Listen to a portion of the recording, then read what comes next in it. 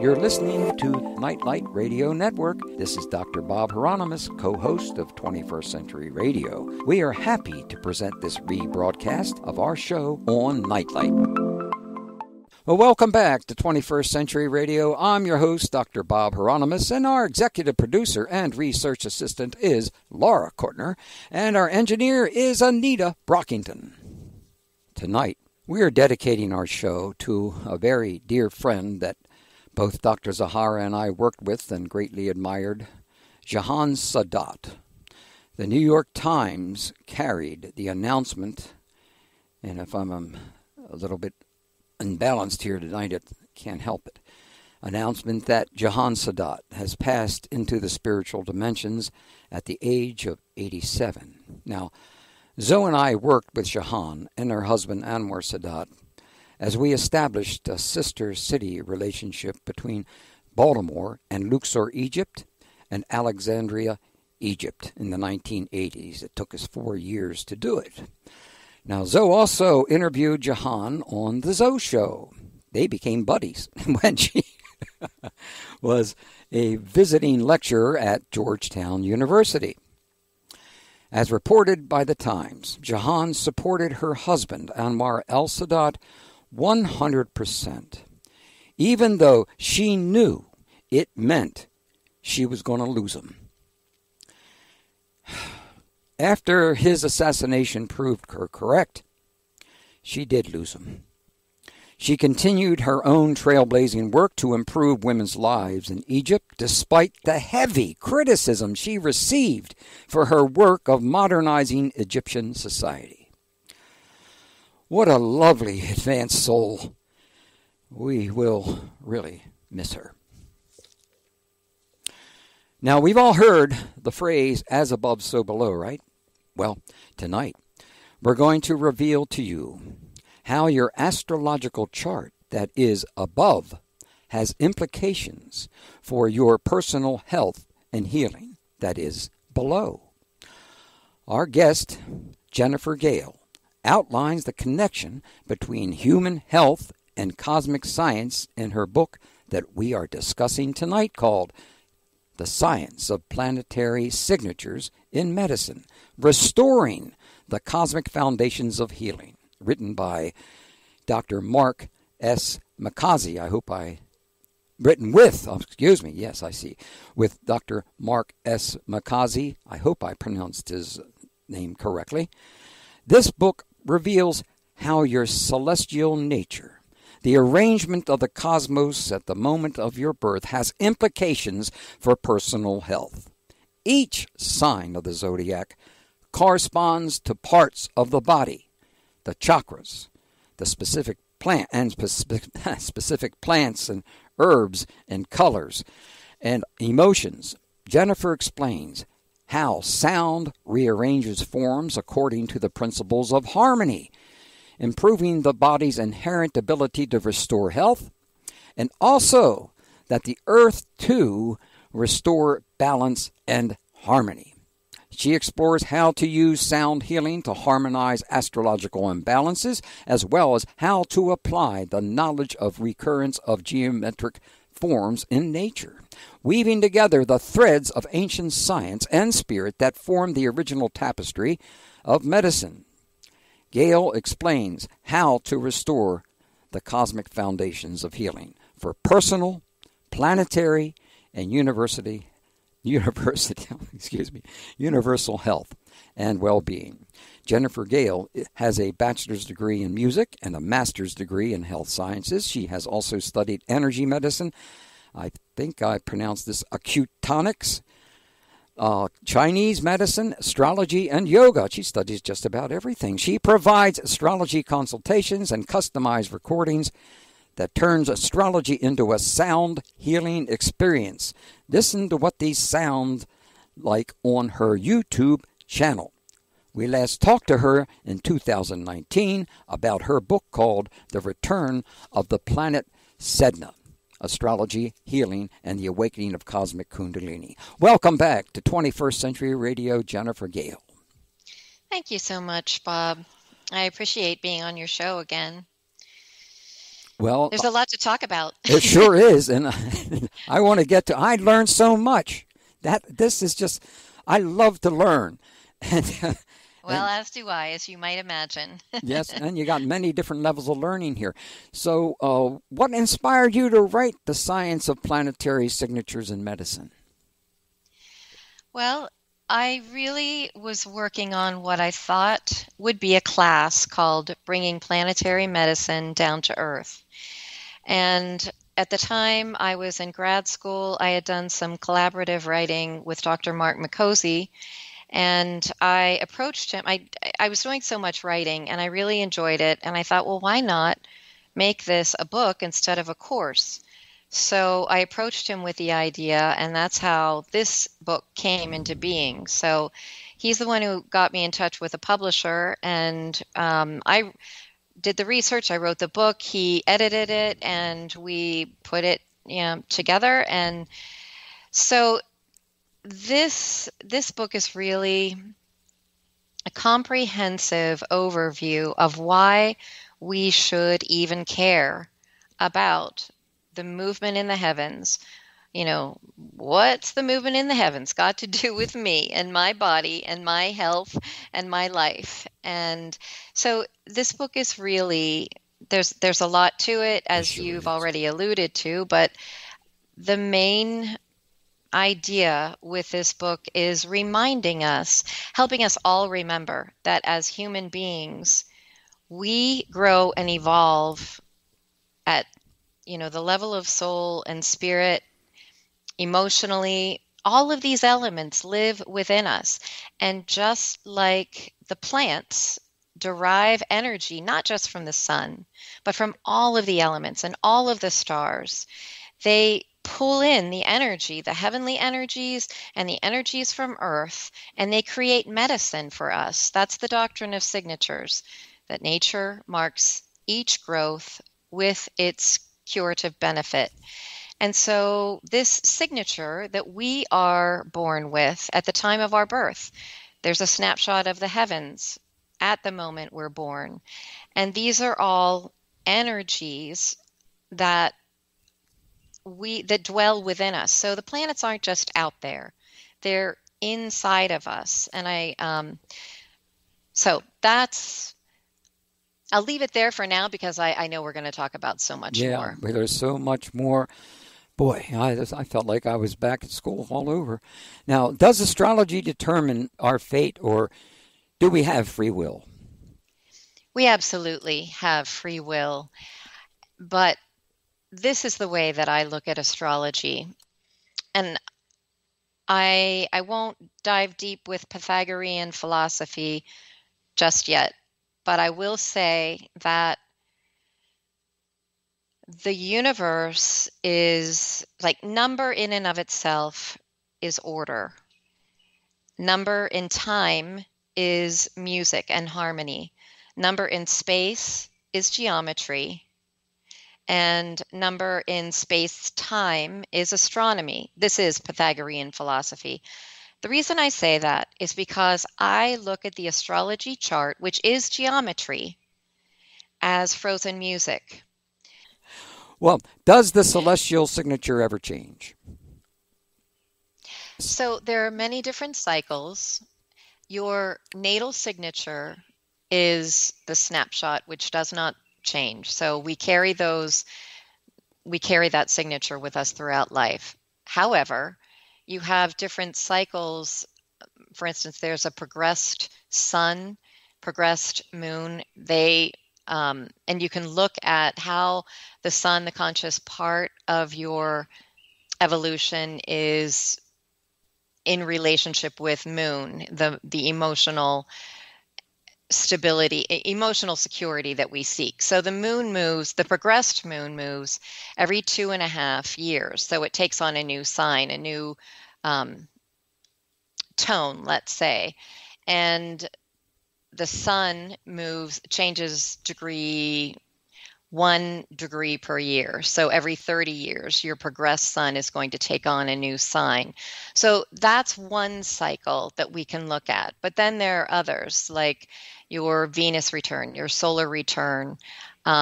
And all that means all the planets continue to move in the heavens at different cycles or rhythms. They're rhythms. So, like everyone experiences a Saturn return between the ages of 28 and 30, and then again 58 and 60. Saturn has its own particular set of lessons. It's about career, life calling, giving structure to your life, doing your responsibility, your duty, etc.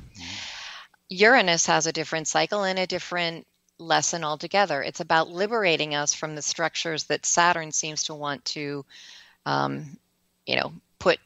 put us in, the restrictions. Think of the rings around Saturn. And everyone goes through the Uranus opposition between ages 38 to 42, I think it is. So midlife crisis. It doesn't have to be a crisis, but it's just a period of time. When we reach that age, we want to change things up a bit. We want a little bit of freedom. We've taken on the Saturn structures around 28 to 30 of career, home, family. Most of us, not everyone, like I didn't, but I'm just saying that things are always changing. So change is a constant in the universe, even though your natal chart remains the same. But Bob, I do want to say, getting back to my first answer about free will, the way that we evolve, the way the consciousness brings these notes to life, these harmonic relationships to life, does change. It changes and evolves as we do. So from student to the masterful musician, that piece of music is going to sound very different. Mm-hmm. Does that make sense? Yes, it does. Yes. Some of our listeners out there who felt that they understood what astrology was about are going to be pretty excited about what they are going to learn this evening. Oh, we got to take a break. Let's do that first so that we don't slow it down. Okay, the science of planetary signatures in medicine, restoring the cosmic foundations of healing with Dr. Mark S. McCausey, Healing Arts Press, Soundworks by Gehl.com. That's spelled Gehl. This is research astronomer Tom Van Flandern, and you're listening to 21st Century Radio with Dr. Bob Hieronimus. On that video and that piece, I used Jupiter and Pluto to represent the sextile and opening, of opportunity is what the sextile represents. So Jupiter expands what it touches. Pluto is inner hidden wealth. It's the wealth that we cultivate as we work with a shadow personality, work with things that are buried deep in the unconscious. But it's about spiritual wealth, not just material wealth. So the combination of Jupiter and Pluto was played with the intention of expanding spiritual and material wealth. Well needed, all right, that's for sure. Now, what is the message you most want to convey to our listeners? I would say that it's important to remember that everything in the universe works on the basis of reciprocity. What we do in our own lives to heal our being, and that includes all elements, physical, mental, emotional, spiritual. Any work that we do in that vein is never wasted because we are literally a cell, C-E-L-L, in all of the cosmos and all of the environment that surrounds us. So the more that we clean up our own act, basically, we are helping to clean up the world. We don't go about bringing harmony into the world by trying to change or control everything and everyone outside of us. What we need to do is clean up our own triggers, our own fears. And when we work on that, it reverberates into the greater consciousness and into the greater collective. That's the only way that we can truly bring harmony on this planet, is by each individual understanding the power they have when they align with source energy, however they do that. And sound is just the means that I use. That's my language. And I feel that sound it really accelerates the healing process and bringing us back into wholeness, back into awareness when we combine sound with intention. Mm-hmm. Intention especially is important, in my opinion, because regardless of whether you are correct or incorrect about whatever you're doing, it is your intention determines whether or not it can and should be accomplished. I didn't say that right, but that's generally what I was trying to do. No, I know exactly. Absolutely. We're all imperfect humans. We're not going to get it right the first time, right? That's why I talked about the student or the master musician, because we got to start from wherever we are, and we have an intention. And if that intention is to heal ourselves or to help someone else in our community, I'm just saying that rather than trying to fix it, because none of us can fix what's quote unquote wrong with anyone else or with the world. All we can do is change our perspective. We have to change our own issues so that we're trigger free, because if something someone else says or does triggers us, that is an invitation to go after that thing and find out what the cause is or was, because it didn't come about from the person outside of us. It lives within us. It found resonance within us. Whatever that person did or said found resonance within, and that is what has to be healed. Well, why is change the most important aspect relative to healing? I was really surprised with this. This is one of the things I noted earlier, that I learned so much from this book. Well, for me, change is, first of all, it's inevitable, but the opposite of change is stagnation. And stagnation is what deteriorates and brings decay to life.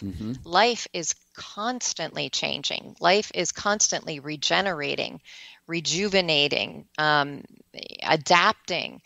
And so if we want everything to be the same, stay the same, that's stagnation that leads to death. Death, of course, is just a bridge. It's a bridge that, it constricts and confines until the soul, the body dies and the soul goes free. But change is inevitable. And so to consciously work with life means that we are constantly evolving.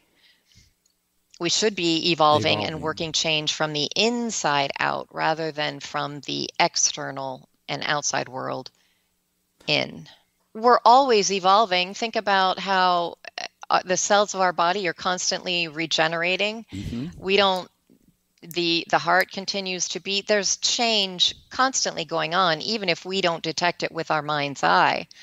So everything also has a different rhythm. I love to come back to the musical analogy, because I think this is something that might help those who are new to astrology kind of grasp what I'm trying to explain here.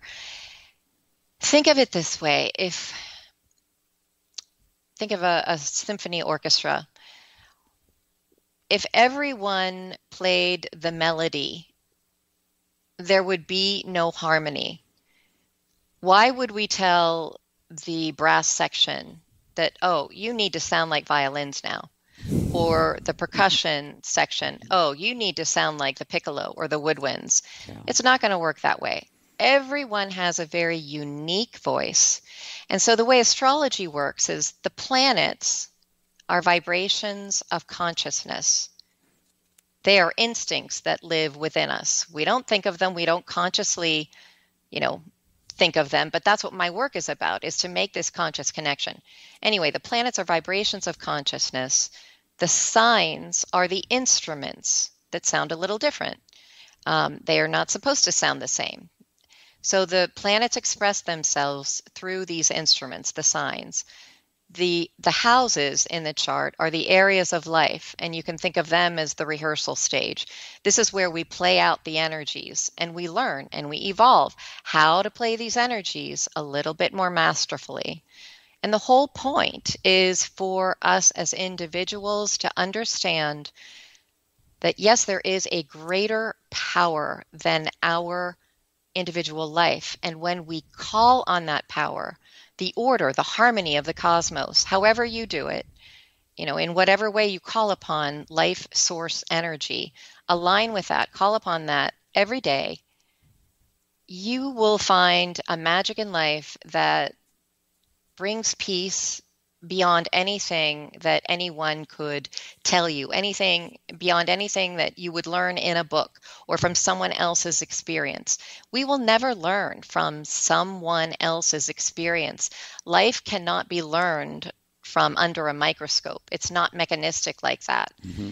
We have to take ownership of our own laboratory, which is our life, and work with these energies and understand that, yes, change is the only constant.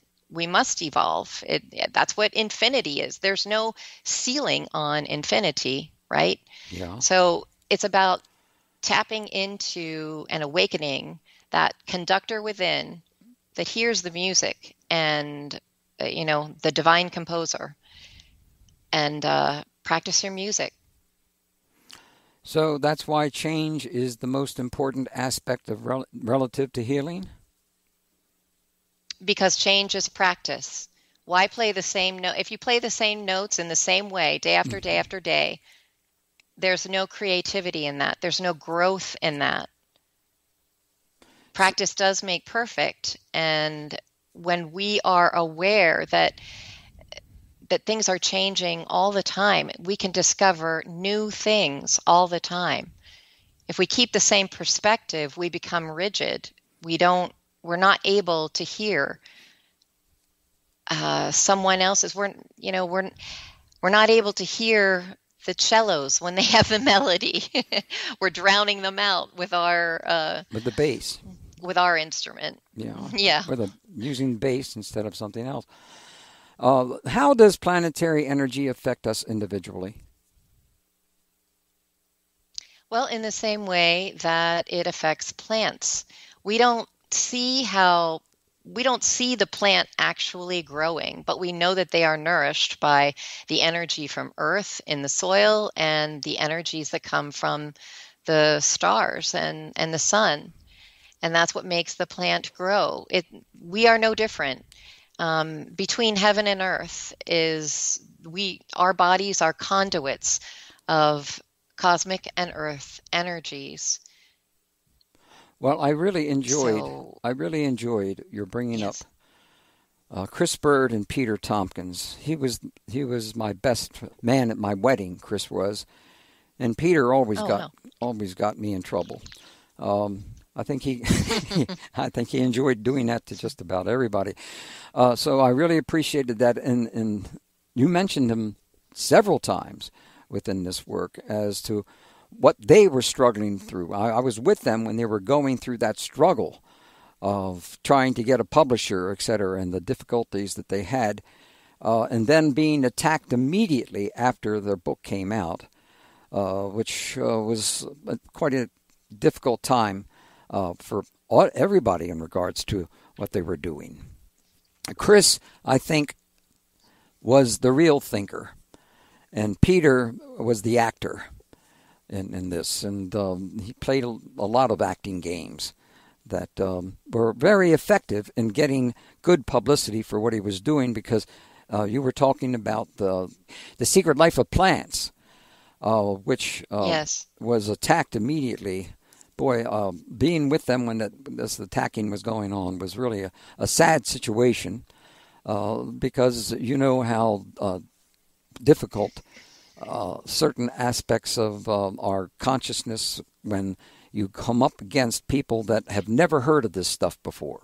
They've just laughed at it. Yeah. How can Yeah. any kind of plant have any type of consciousness? And these guys were strong, and that's why I like them so much.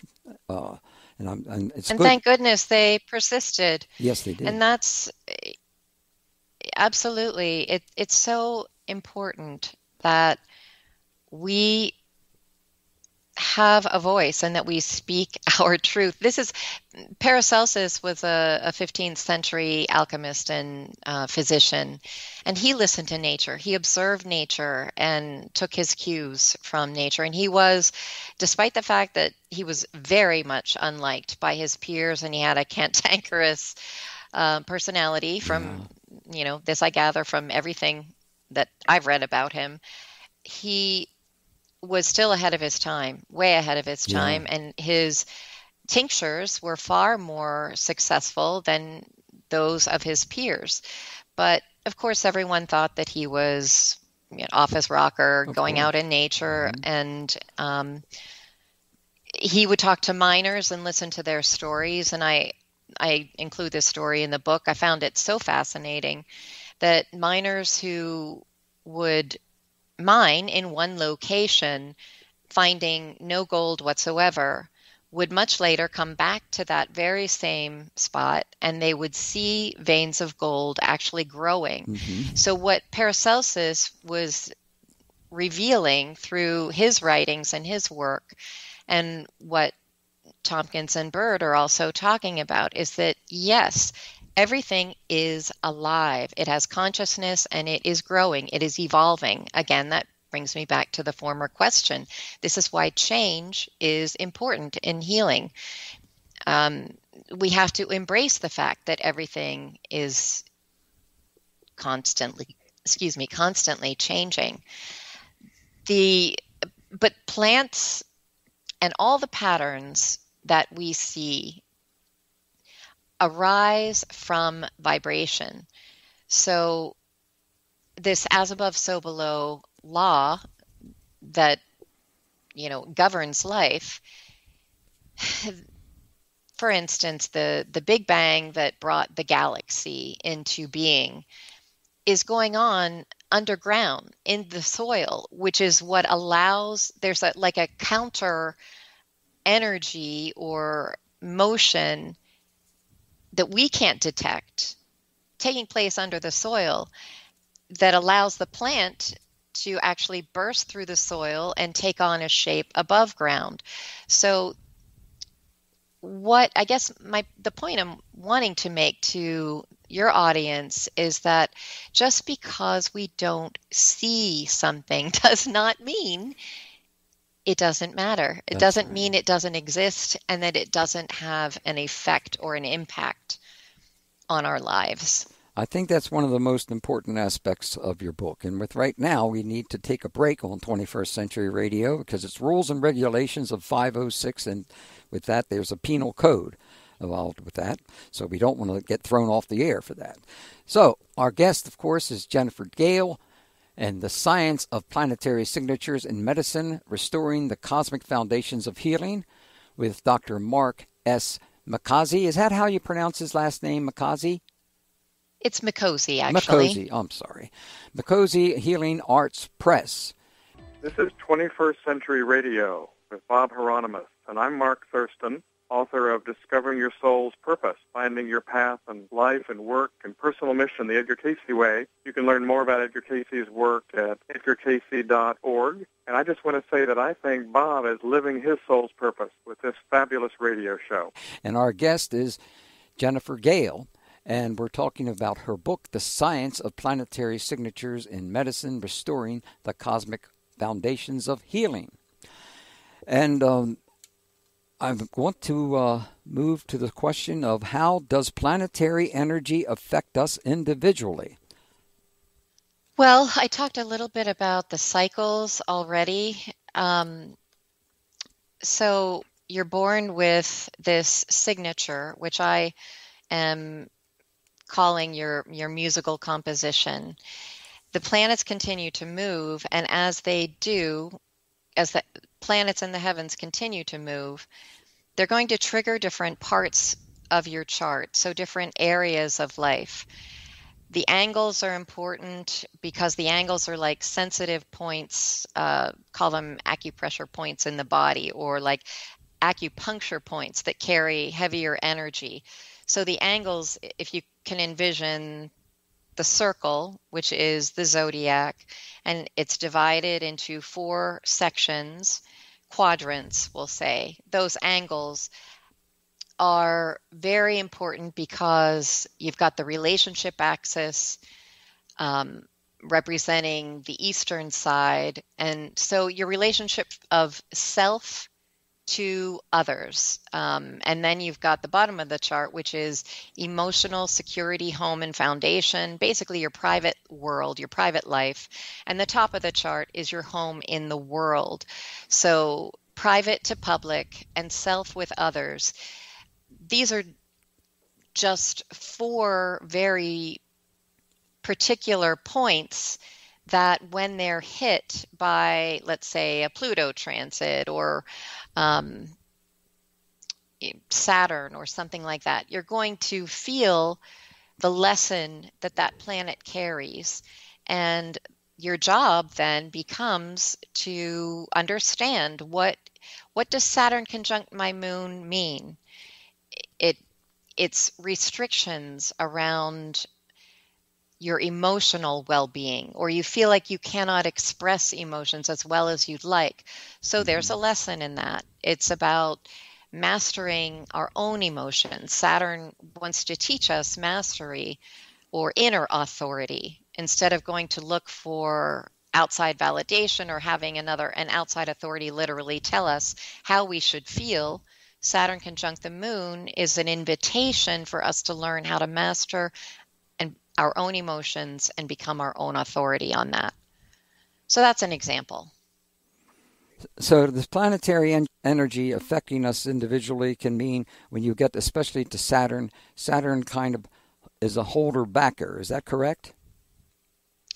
It teaches us through limitation first, but Saturn is, it represents time. Think of chronology. Yes, so over time, if we do the work, which is what Saturn, the taskmaster, is asking us to do, teaching us through limitation. This lesson first, then the next step, and the next. You have to complete the curriculum, basically. And once you have completed the curriculum over time, then you get to graduate. So your first Saturn return, let's say between ages 28 and 30, is going to feel a lot different than when Saturn comes back around.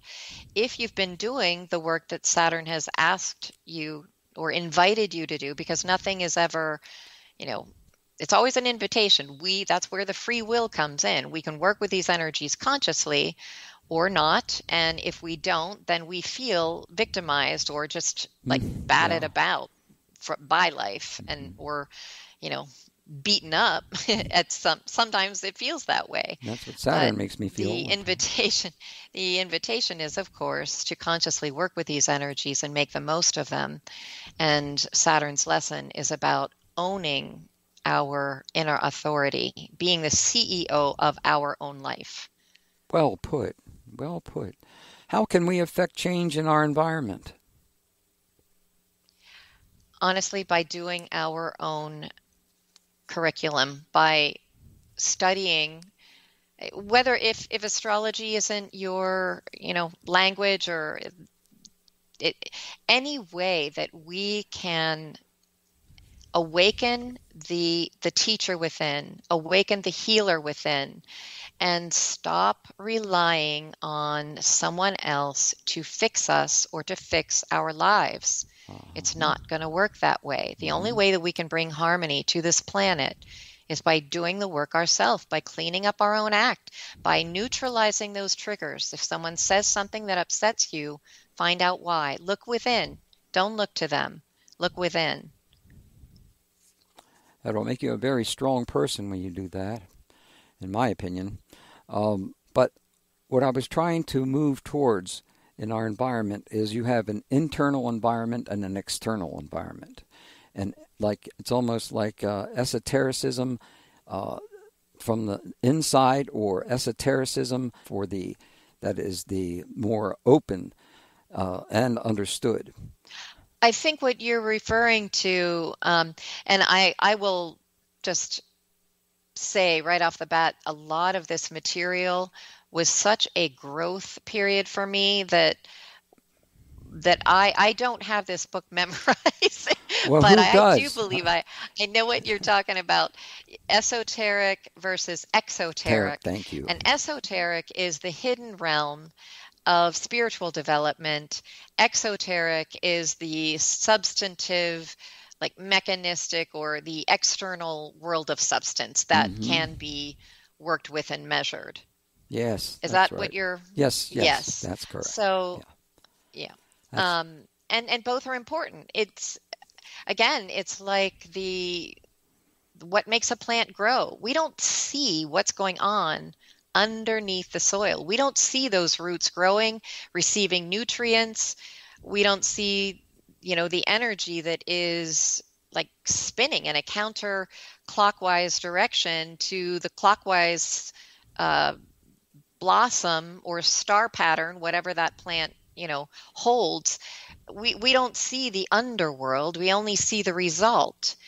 And yet, when we can tap into our own inner world, the inner realm that is not tangible, the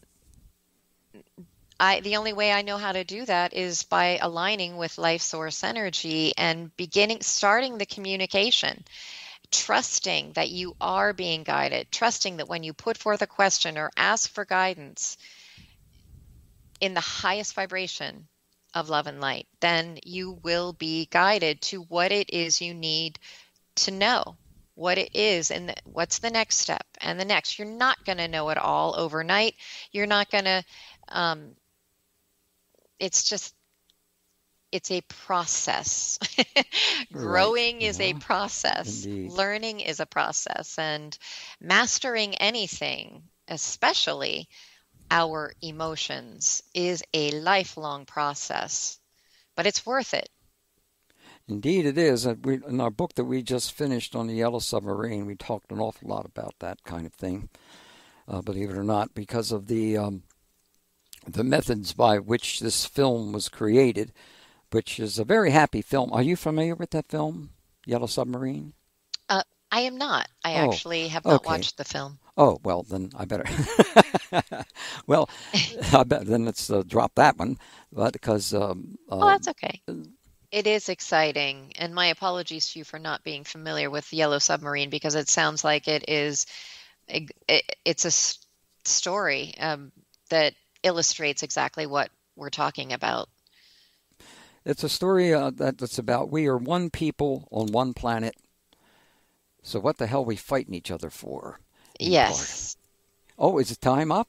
Oh, I'm sorry. I'm talking too much here. Our guest, of course, is Jennifer Gehl, The Science of Planetary Signatures in Medicine, Restoring the Cosmic Foundations of Healing, with Dr. Mark S. McCausey. And we'll be back next hour. Our guest is Jennifer Gehl, The Science of Planetary Signatures in Medicine, Restoring the Cosmic Foundations of Healing, Healing Arts Press. Now, we finally got to a question. I've been waiting to read this one. What is the connection between the human organism and planetary organisms? Well, that connection is Kundalini energy, or life force energy. There is an electromagnetic connection between the planets and the way and what surrounds our bodies. So I am not by any means an expert on electromagnetism, but I do know that this is the force that is this invisible connection between the way the body works and the way the planets work. The best example is to think of the energy of the earth. The earth has ley lines, so they're meridians that house energy. And there are different parts of the world that have more energy, vortices of energy, let's say. And those places on the planet are very much like certain acupuncture points on the body. But there is, and the meridians in the body, I'm trying to remember the name of this book, but they're called axiotonal lines. And axial is, I think it just, it's referring to an axis or a line. Tone, of course, for the tone or the vibration. Axiotonal lines are conducting vibrational energy. So it is truly vibration that connects everything. Now, like I said, I'm not an electromagnetic energy expert, but I do know that all energy can be changed and through sound. Like when you apply sound to, you can do this at the Smithsonian. They have a steel plate with sand. And when you apply the bow across the steel plate, it creates a pattern. It creates a tone first, and that tone creates a pattern. So this also happens with liquid or with water. And so the work of Wilson Bentley and Dr. Masaru Emoto were very important works that demonstrated how water holds vibration. And it can be, just like plants are affected by vibration, so are all the elements. We are 70% water. And so vibration has a profound impact on our being and how we metabolize water.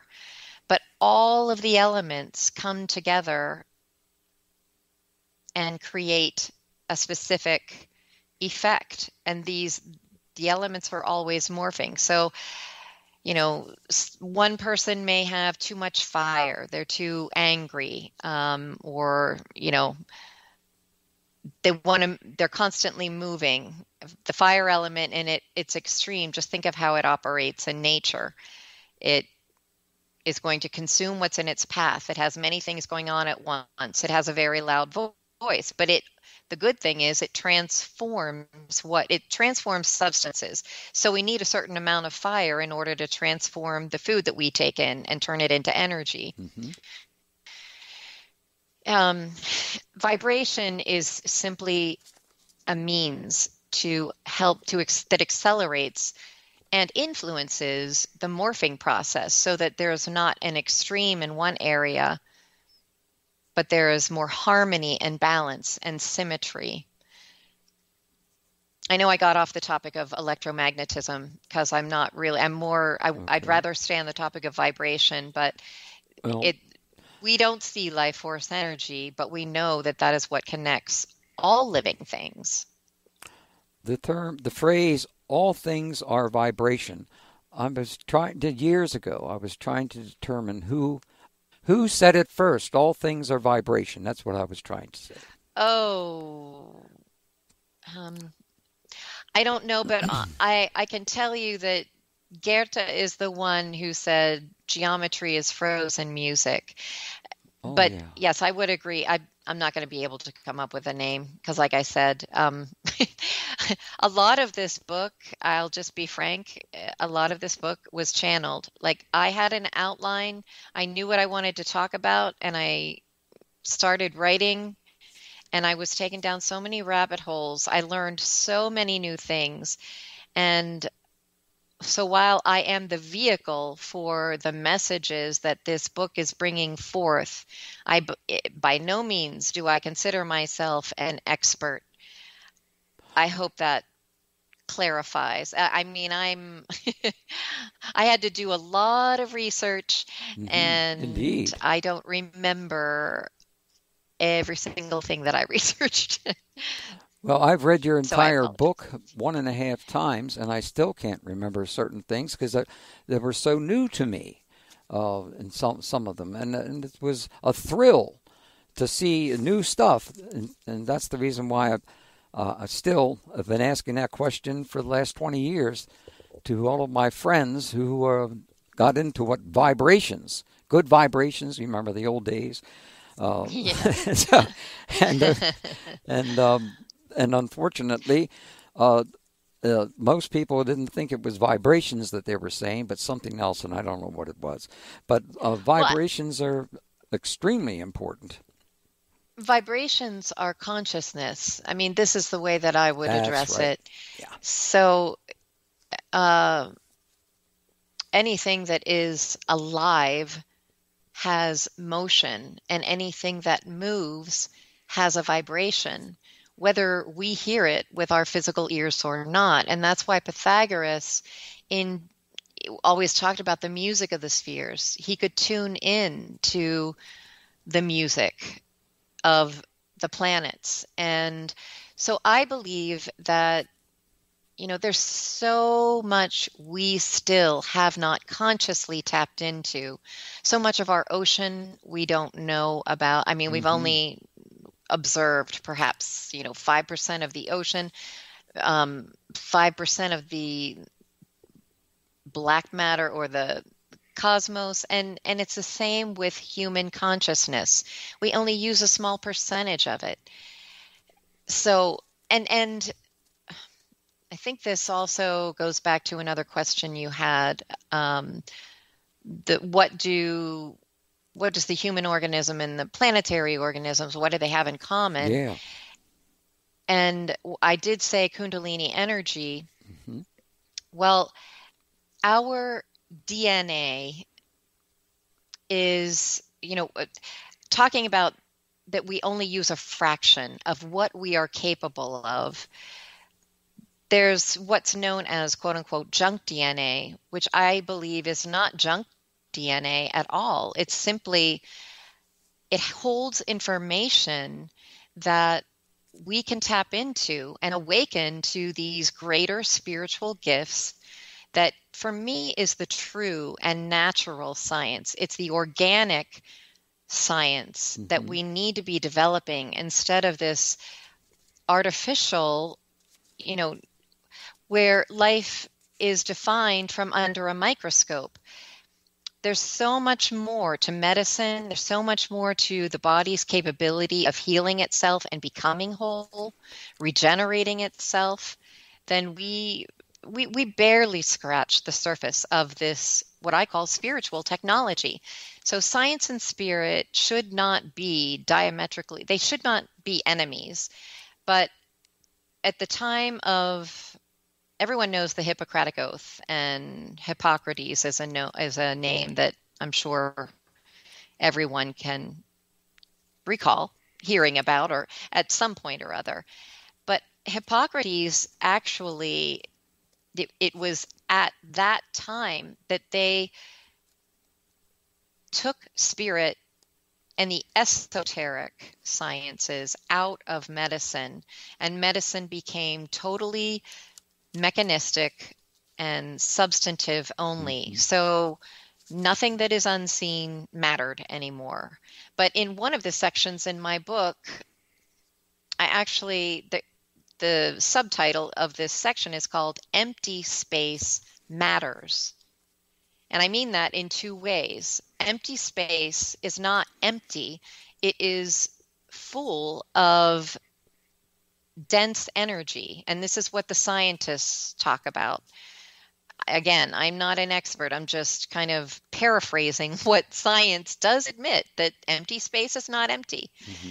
But I also meant it in the way that empty space it matters. It should matter to us in our lives. I hope that made sense. How would you find out what's going on in empty space? Well, like I said, that's for astronomers and people who study the cosmos. Oh, But okay. what we as individuals can do every day is tap into, again, the inner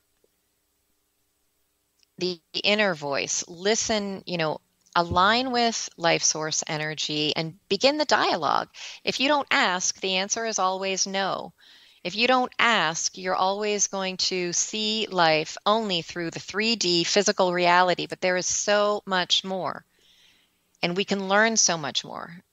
So when we, begin this dialogue and hold ourselves accountable for our own growth, that's how we bring more wisdom and harmony to our planet.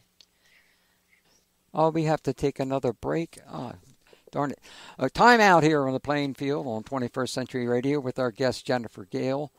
And we'll be back in just a few minutes, and we will get to what do you mean when you say that healing is reciprocal, because I think that's a very important element that I was not aware of before. We'll be back in just a few minutes. Hi, I'm Jason Louv, real-life wizard and author of John Dee and the Empire of Angels. You can find out more about me and magic at jasonlouv.com. And you're listening to 21st Century Radio with Bob Hieronimus.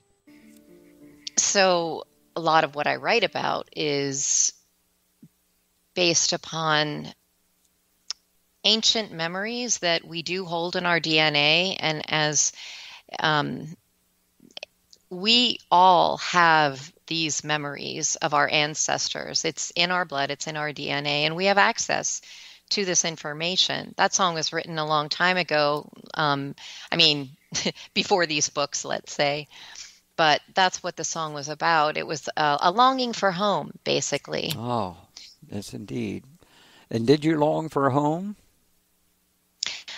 Always. And, now I feel as though there is a convergence, let's say, of our future self and the future Earth, the new Earth that I do feel is being birthed right now, and what has happened in the past and all these ancient traumas that the Earth has had to undergo. Countless wars, always war, strife, violence, things that serve only to create more death, more hatred. I feel that we are, in fact, I know it is, it is a fact that we are leaving the age of Pisces and moving into the age of Aquarius. And anytime there is a changing age, the old ways want to hang on and want to maintain control. But the old ways are passing away. There is no changing that. We will move in. We are moving in to the age of Aquarius, where we will recognize the science that I was talking about before the break. This science of spirituality is what I'm referring to, not the mechanistic, intellectual, advancing science at the sacrifice of all things spiritual and unseen. We are moving into a new age of technology, yes, but there needs to be a balance. You can't have a developed intellect without developing the heart along with it. And right. You can't, and without developing the intuition along with it. So there needs to be a balance. And we've had a war of the sexes, a war of the genders, a war of the liberals and conservatives, a war of this, a war on cancer, a war on everything. And instead, we need to be seeing how all things play a necessary part. All beings play a necessary role. And the only way to really restore unity is when individuals recognize the power they have within to access infinite possibilities, infinite source. Well, that's the age of Aquarius. From that perspective, what do you mean when you say that healing is reciprocal? Everything we do has a reverberation, has a reverberating response. An example, let's just say for those who have been on the table and had, deep neuromuscular work done or trigger therapy, the therapist might be working at the head and it will cause pain in the lower part of the body. Mm-hmm. Everything is connected. And there is a mirroring that goes on from heaven to earth and from earth to our bodies. So inner space, for an example, one of the Platonic solids that represents fire is the tetrahedron. Well, the carbon atom in the body is also in the form of a tetrahedron pyramid. Mm-hmm. So this is cosmic light in inner and outer space. Whatever we do within our own being has an immediate effect in something that may be further away than we can even fathom. Mm-hmm. It's what Einstein called spooky action at a distance. Oh, yes, yes. Why is knowing our true origin so important to the healing process? Well, it's something that I've been talking about really since we started this interview. Our origin is sacred. Our origin is that of life source energy. We were created in the image of life source energy, and there is nothing more powerful than a human being who is fully awake and conscious and using life source energy to bring more light into their being, into their full being, mm-hmm. body, mind, spirit, emotions. And that activates the environment and it has a reverberating effect. So you were talking about reciprocity, right? What Correct. Was it? Because they're all melding together right now, all of the questions. Because they all are reciprocal. Yes. So also, here we are back to the role that I wanted this question before. What is the role of vibration in the healing process that we talked about a little bit last hour? But is there anything you want to add to that area? And what is the role of vibration in the healing process? What does vibration do?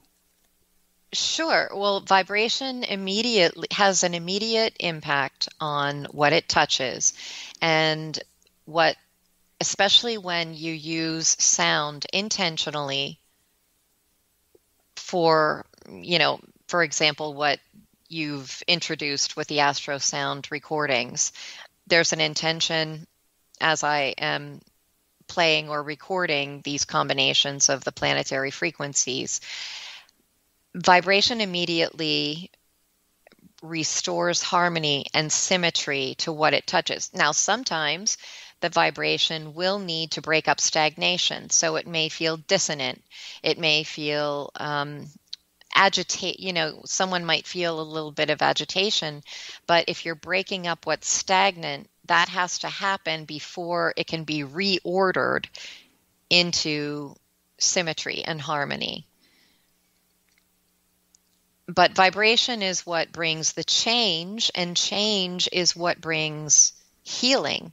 Because again, stagnation is constriction, it's death, it's rigidity. Indeed, it is.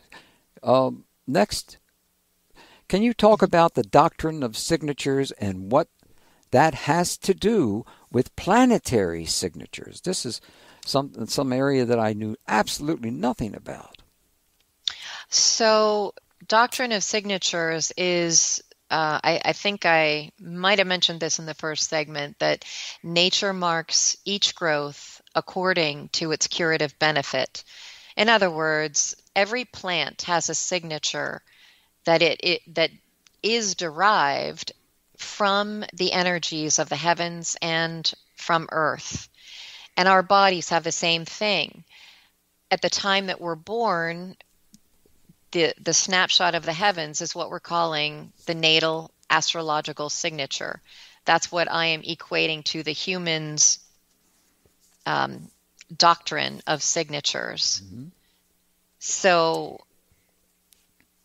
then you understand that this is a snapshot of many different planets which hold a vibration of consciousness.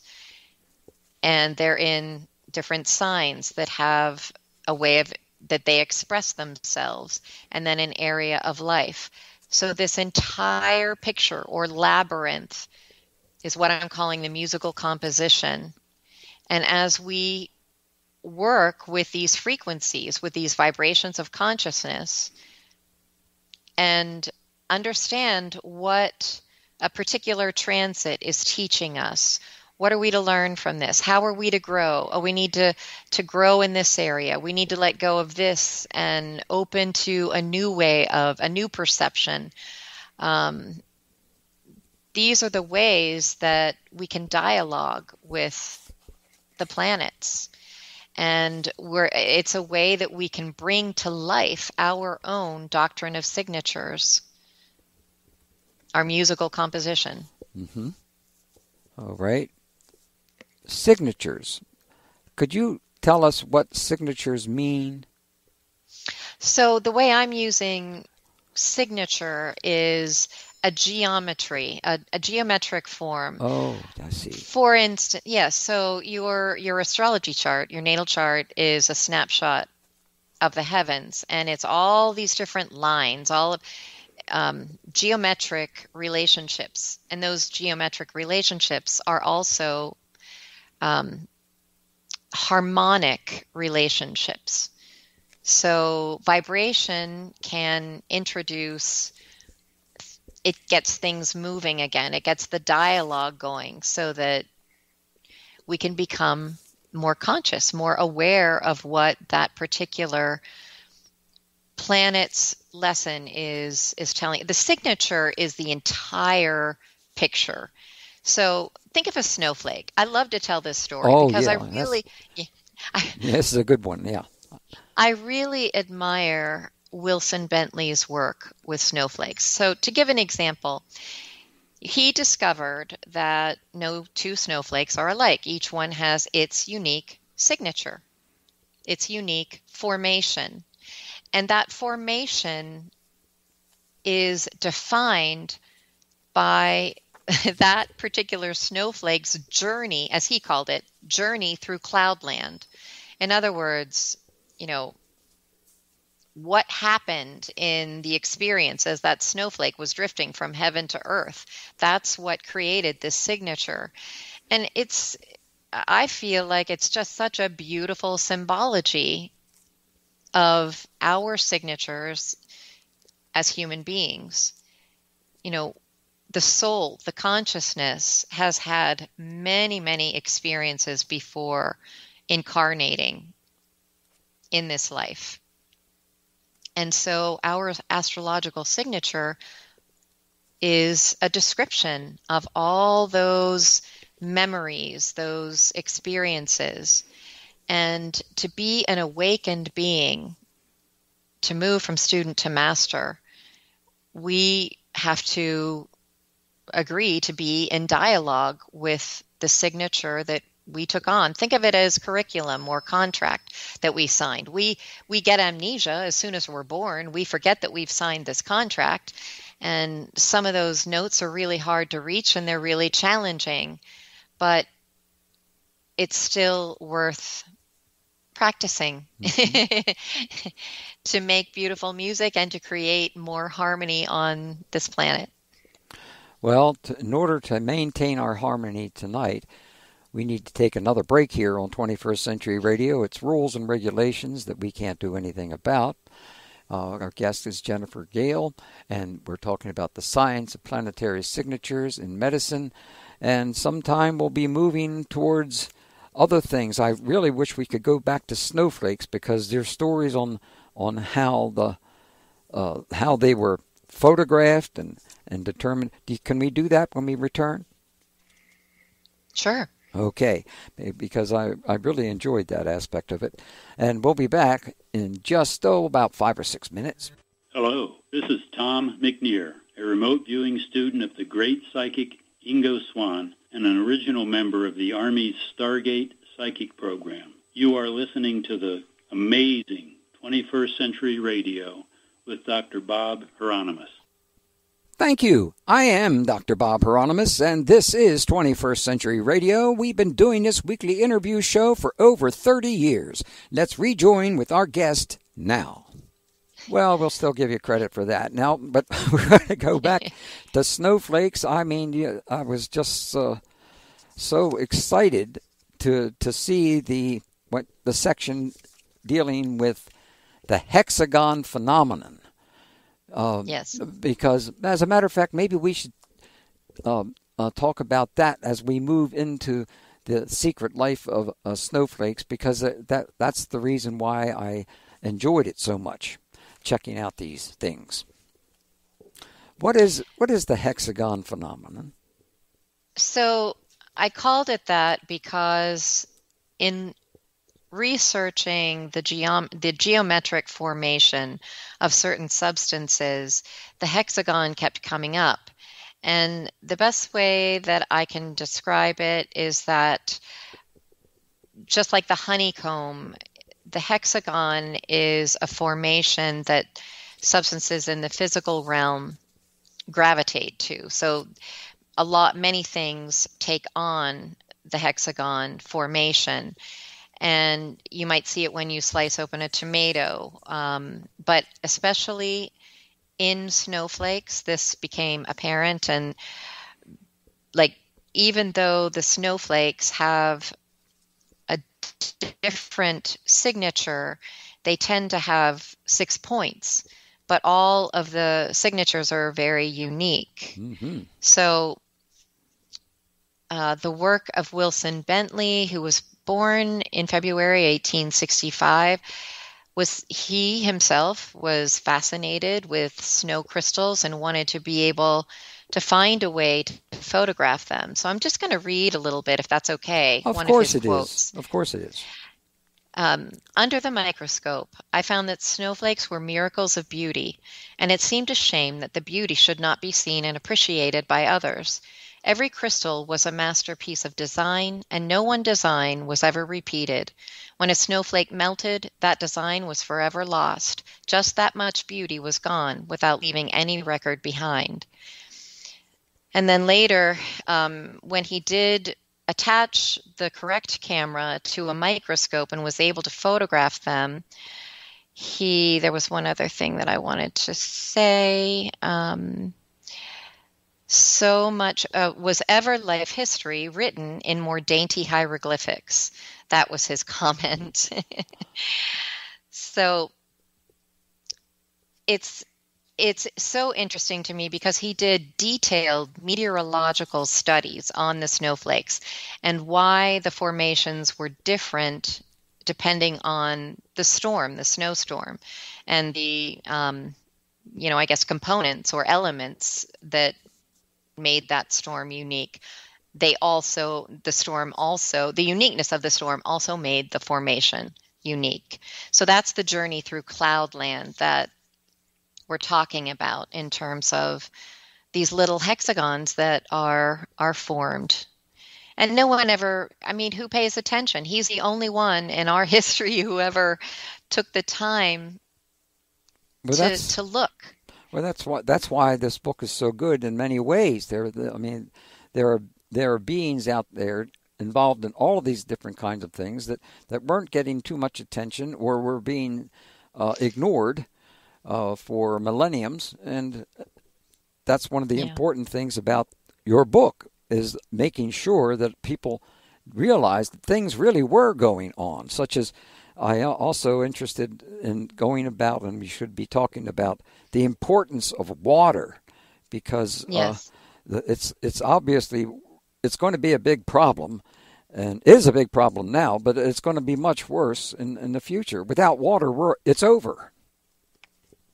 Yes. And what I would love to remind your listeners is that water, we can change the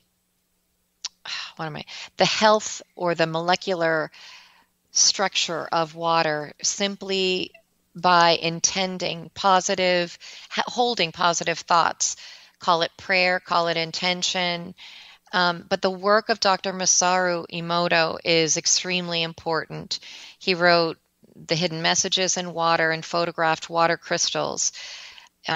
Messages from water show how the water crystals change from perfect symmetrical forms to distorted, chaotic looking, nothing, just like an amoeba or something, without any particular formation, depending on what music he played, whether it was classical, could have been Mozart, Beethoven, but also just word formations, putting a positive word on the water that he was photographing, and then doing the same experiment with words of a low vibration like hatred, like I hate you, you're stupid, or something like that. So the water crystals, of course, took on a different form. And the reason this is so very important is that our Earth is 70% covered with water. Our bodies also are 70% water. So the language that we say to ourselves and how we, whether we hold Earth as a sacred light and as a sacred living consciousness, this is so important. This is what connects planetary science and signatures with our lives and with our signature. Understanding how everything is connected, and especially with water. Water represents emotion. And so allowing ourselves to feel what we need to feel, but not getting stuck in feelings like hatred, not getting stuck in feelings of anger, or you're wrong, or you're stupid because you don't see things the way I see things, or you don't express yourself the way that I express myself. These are the things that we've just got to stop doing. We need to grow up as a planet, as a human species. It's time to grow up. Indeed. Even if we had, parents who did not love us the way that we deserved or wanted, we've got to hold ourselves accountable. It's time now to reparent ourselves. And, you can go to a psychotherapist, you can go to a healer, but I believe that we're moving into a time when it's important for every individual to do the inner work necessary.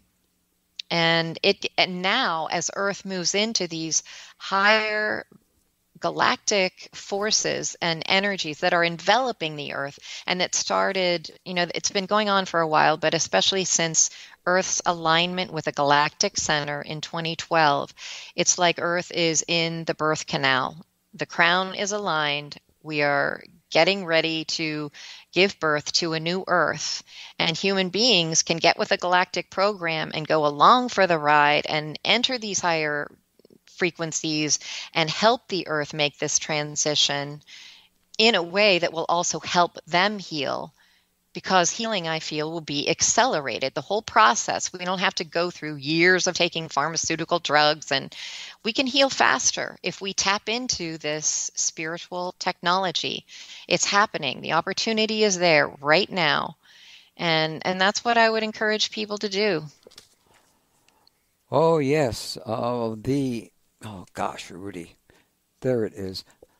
I can't help but I've read, if I showed you your book, I'll hold it up to the microphone here, and you can see, there is not a page that's not written on. There was so much information that I just always wanted to know, but fortunately you wrote about. especially in regarding to entering the I Ching. My gosh, Rudy, there's so much to this book, and of course talking about the flower of life, and that importance of that. There's a lot of people using it, but they're not talking about its importance and what it means, et cetera, et cetera. Would you want to comment on that a little bit, on the flower of life? Well, the flower of life is a repeating pattern. We see it in nature, and it's, I think, because of the time, I don't know that I can go into great detail, but it's a tetrahedral pattern that continues to grow and expand. So we can meditate upon it, and it serves to expand our awareness. But the main point is that there are many repeating patterns found in nature. You mentioned DNA and the I Ching. There are corresponding patterns between human DNA and the I Ching. So, yeah, this book is all about connecting the dots of these repeating patterns, simply to demonstrate, if we're going to come back to putting it simply, as above, so below, as within, so without. And I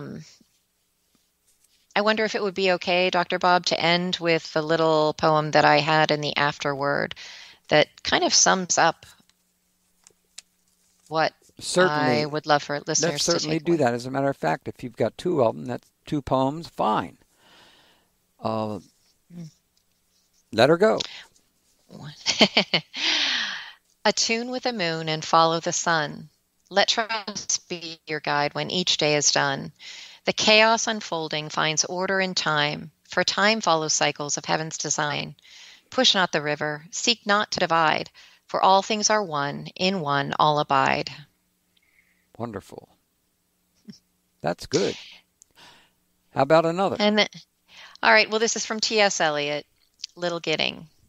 We shall not cease from exploration, and the end of all our exploring will be to arrive where we started and know the place for the first time. If we did have time, the question would be, we all recognize the name Hippocrates and his contribution to medicine. Can you explain to our listeners a little bit about how medicine was before Hippocrates? And we're not going to have enough time to do that, but I wanted to tell you that was really impressive, that the material, especially, because I had no idea. And that, I'm sure, if I didn't have any idea about this, that most of our listeners out there are the same. Well, before Hippocrates, medicine, it was more of an esoteric practice. They understood that we couldn't separate spirit from matter.